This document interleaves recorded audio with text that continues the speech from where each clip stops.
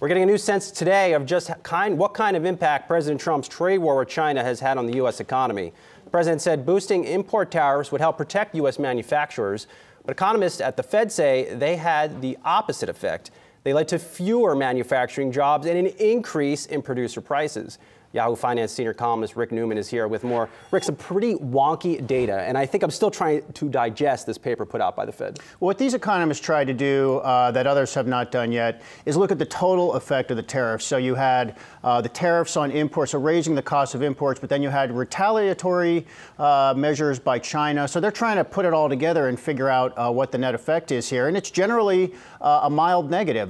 They found, as you pointed out, employment in manufacturing went down a little bit on account of the tariffs, and prices for manufacturers went up. That's not what you want. I mean, in other words, it actually harmed the manufacturing sector. And we have, in fact, seen a slowdown in manufacturing in the last couple of quarters that looks almost like a mild recession in manufacturing. So the Trump's protectionist policies are not doing what he wanted them to do. To play devil's advocate, though, it wasn't that bad. I think the manufacturing employment down about 1.4%, producer prices up 4.1%. It could have been worse? Sure. But why would you do anything that's even a modest negative? I mean, we have economic growth of around 2%. That's not great. Trump said he was going to get economic growth to 3%, maybe even 4%. He's not. He's actually harming his own economic record here with, he's taken a couple tenths of a percentage point off of GDP growth.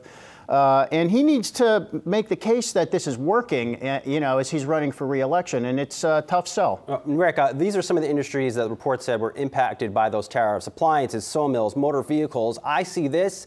This is Trump's base.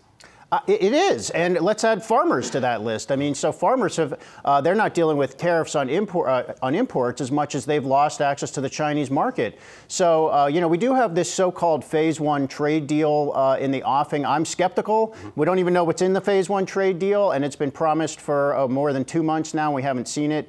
But Trump is going to be touting this as the salvation for farmers and, the biggest trade. He already has this giant trade deal we have. I'm not so sure. And by the way, one of the things Trump did say he was going to do, which has clearly not happened, is bring jobs back from China. So his idea was protect U.S. industries, which would create more of an incentive just to manufacture stuff here because you're making it more expensive to import this stuff to the country. It just hasn't happened. There's been some moving around, but if jobs have left China, they have not come here. They've gone to Vietnam, Thailand, India, Mexico. So all it has done is kind of scramble a lot of corporate supply chains. All right, Rick Newman, thank you. Sure.